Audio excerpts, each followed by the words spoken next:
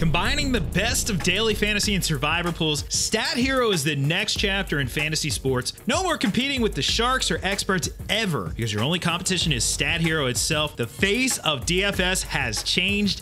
Finally, a game designed for the rest of us. Hey, what's going on? Jeff Ratcliffe here. It's Week 11 fantasy football, and you know, a big part of success in fantasy football is going beyond the box score, not just looking at the basic stats, but looking at what other numbers are telling you as well, because you can often get a lot of insights that just aren't present in the box score. So that's what we, of course, do for you over at PFF. And every week on this video, we break down 5 stats that you need to know. So let's dive into them. 5 stats you need to know for Week 11 fantasy football.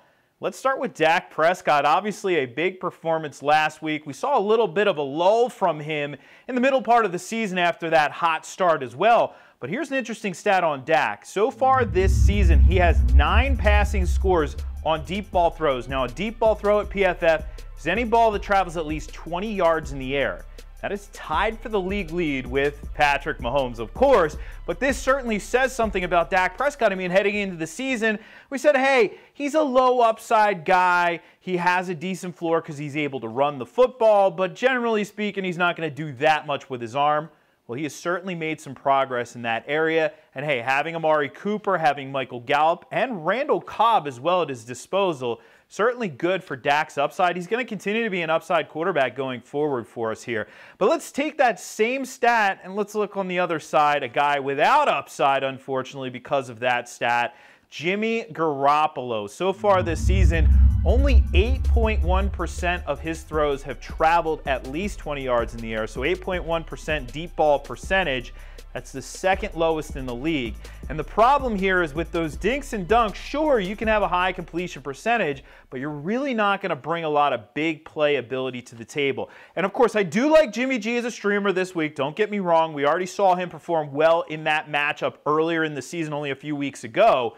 But to be clear, not a ton of juice here for fantasy purposes because the upside is lacking. Getting Emmanuel Sanders in that offense certainly has helped Jimmy G, but it hasn't raised that number, so not a lot of big play upside there with Jimmy Garoppolo. Let's go to the third stat for you. Let's talk a little Leonard Fournette, underappreciated perhaps this year. And I get it, after last year, a lot of people were down on Fournette, but so far this year, 3.75 yards after contact per attempt. That is the 3rd highest in the league. That is a great number there for Fournette because he's not only getting the volume, he's a 3-down back. They're using him both in early down and passing down situations, but he's been very efficient with his carries. Now, Fournette, not the sexiest running back out there. He's not Christian McCaffrey. We get it. But a lot of times you just need a guy who's going to touch the ball a bunch and be relatively efficient with those touches. That is very much Fournette this season. You could certainly view him as a top 10 guy going forward, and he might even be better than that. If this volume continues, Nick Foles gives you some stability under center in that offense. Leonard Fournette shaping up to be an RB1, a big-time bounce-back guy after last year's disappointing season. All right, let's keep with the running back position and talk about Josh Jacobs. Did you realize Josh Jacobs has as many runs of 15-plus yards as Christian McCaffrey? It's true, 11 of them for each of these guys. And hey, Oakland, they are feeding this rookie running back with carries this season, and he's doing a lot with them. He's making defenders miss. He's generating extra yards after contact, and he's showing some big play upside as well. You have to love that for Josh Jacobs. Of course, you also have to love his matchup this week. Cincinnati, yes, please. Josh Jacobs, obviously an upgrade in all fantasy formats. And he's got a lot of fantasy juice with the big play upside and the ability to make defenders miss. All right, let's round it out here. 5th stat. Let's talk a little bit of Melvin Gordon. Do you realize that since Week 7, he is 2nd in the league in goal line carries? Only Dalvin Cook has more.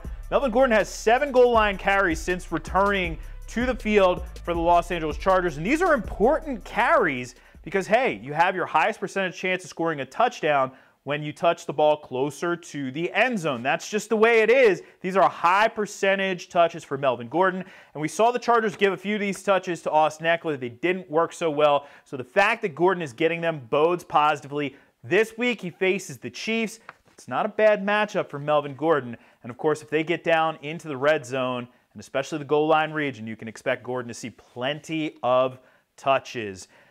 You want more stats than just 5, though. I know that. Of course, we have you covered with stats galore for football purposes. Lots of great content, including some NFL draft content already. Hey, it's November. The draft isn't that far away.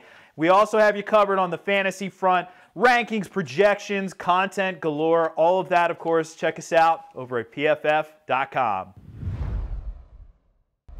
Thanks for watching the PFF YouTube channel. And if you want to subscribe, all you have to do is push the button. Don't forget everything you get. A little fantasy, push the button. A little green line for the gambling aspects of the game, push the button. College football, push the button. The YouTube channel from PFF.